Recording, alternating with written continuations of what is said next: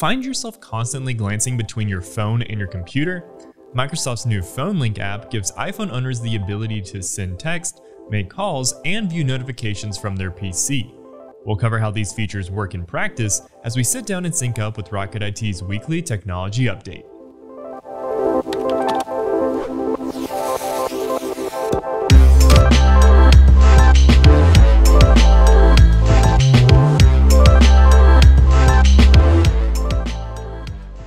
Hello everyone, I'm Chris Swinson, Technology Insider here at Rocket IT, and welcome to Sync Up, your new home for trending technology news.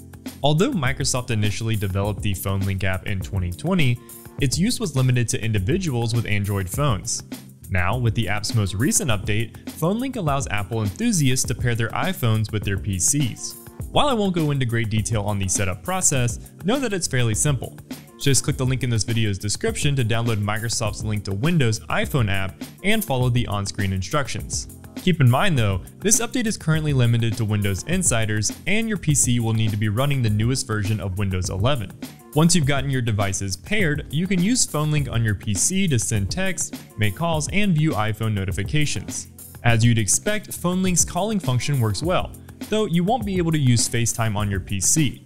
Nevertheless, transferring calls between your iPhone and PC is seamless, ensuring you're not tethered to your desk.